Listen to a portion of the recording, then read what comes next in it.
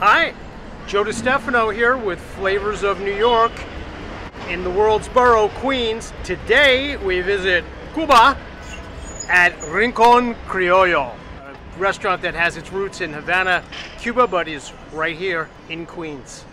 We are here in the beautiful dining room of Rincon Criollo with Esther Acosta. Hello. So Esther, I've been to this restaurant a couple of times. I don't know.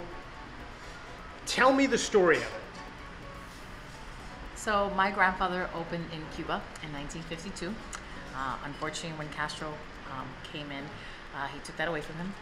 But his brothers came here to the United States, and in 1976 we opened here. And in 2011, me and my brothers took it over. And 2015, we opened in Long Island. Okay, so this is a Cuban restaurant, and I have had the pleasure of having the Cubano, which I think is marvelous. But what other things are you guys famous for? Definitely the ropa vieja. Ropa vieja is the shredded flank steak that's simmered in tomato sauce with onions and peppers. That's a #1 dish. Also rabo encendido, which is the oxtail stew, falls right off that bone. So those are two very popular dishes. What sort of people come here? Honestly, we get a mix. We're a staple in the community, to be honest with you. I have so many people that are just community people that are around the area that come all the time. But we also get people from Connecticut. We get people from Brooklyn, from Bronx, from different places. Even people coming from LaGuardia Airport. They saw us in diners, drive-ins, and drives, so it's like, ooh, I have to go check it out. This is just toast, but it's like really special to me. Tell me about it.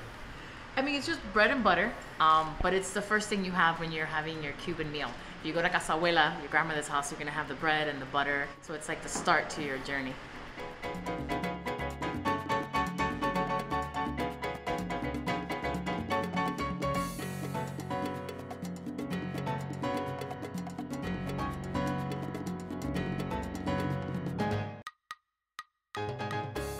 So, I have had the Cuban sandwich, but I understand this is a top secret pan con croqueta sandwich. Tell me about this, Esther. So pan con croqueta is ham, cheese, and some croquetas on Cuban bread. Let's see what this is about. And the croquetas have ham in them, yes? Yes, ham croquetas. Oh boy, ham and ham. Lots of ham. That's really good. There's a little garlic in the croquettes, yes? Yes. There's sofrito in there too.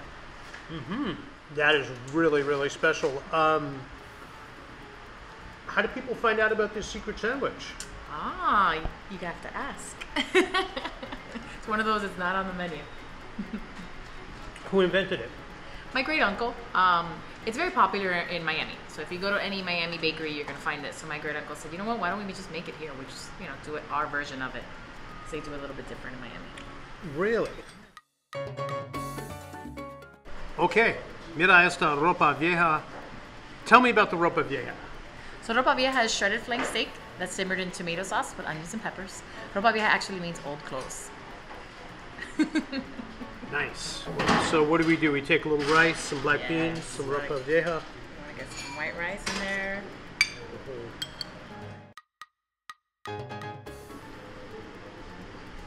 Oh, it looks so tender.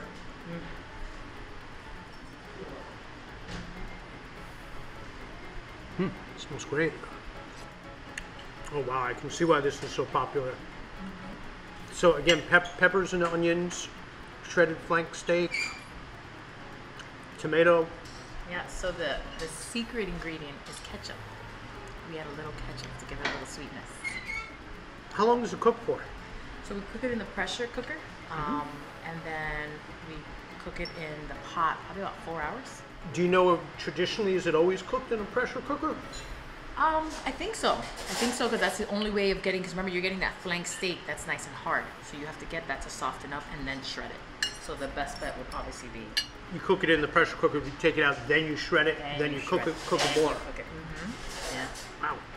There's some other seasoning that I can't really pick out. A little bit of everything there. So as far as we have bay leaf, brown bay leaf, we have oregano, we have white pepper, we have cumin. So you're gonna get those spices in there. There's a little bit sabor de pollo, which is chicken. The what do you call it? Chicken. What's it called? Chicken sabor de pollo. Yeah. Oh my God, how do you say that in English? Sabor de pollo. That's very good. First thing that struck me when I visited here a couple of months ago, other than how good the Cuban sandwich was all these signs around the room representing every country. We're here in Corona, which is kind of like the epicenter of Latin American cuisine. So Panama, Colombia, Ecuador, Venezuela, Peru, Bolivia, all the way around to this. Wow, Cuba's very big. Who made these signs? My great uncle's son, which would be my uncle. He made it for shop class. And he just, he did all the designs, and he got bumper stickers, and they laminated it, which was like a big thing in the 70s and 80s. Do Peruvian people come here? Oh yeah, definitely. We have a mix, as I said, of everything. We have Colombian, we have Salvadorian, Peruvian, anything. I mean, every culture. I mean, we have Asian. They love the oxtails. That's like their favorite. We have Cubans, Puerto Ricans, Dominicans, everything. Nice. Okay, well. Thank you so much for letting me and Flavors of New York enjoy the flavors of Cuba right here in Corona, Queens. Thank you. Come back anytime.